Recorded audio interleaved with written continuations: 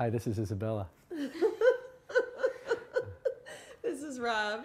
This is Andy. This is Andy. We're the Supremes.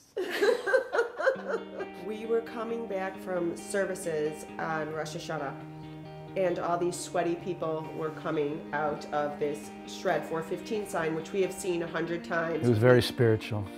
Sweat and Jewish holidays. We live like a few blocks away, and so we never knew what that meant. Isabella really had never worked out before, and so I wanted to motivate her to start doing something. So we went one time, and that was ever since. We wanted to motivate her. We didn't want to addict her, but she has become addicted.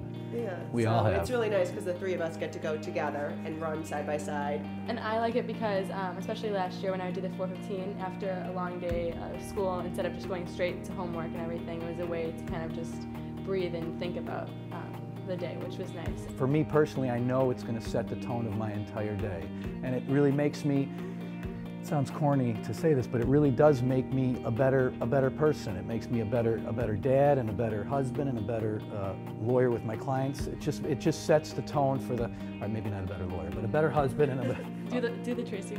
Well, I'll tell you. Tracy's thing is. Yeah, she's like skiing a little bit. Yeah. That's her thing, and then go, you got it. Before Shred, I never worked out. I always sat on the couch and I didn't have that confidence I have now because of Shred, and you've made that for me. What inspires me about you is that you really did not want to do Shred. You never wanted to do Shred, ever. I mean, once you wanted to do it once or in a while. Once in a month. Once, yeah.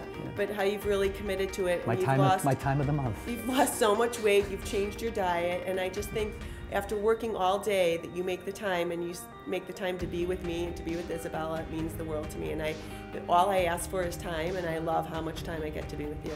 So thank you.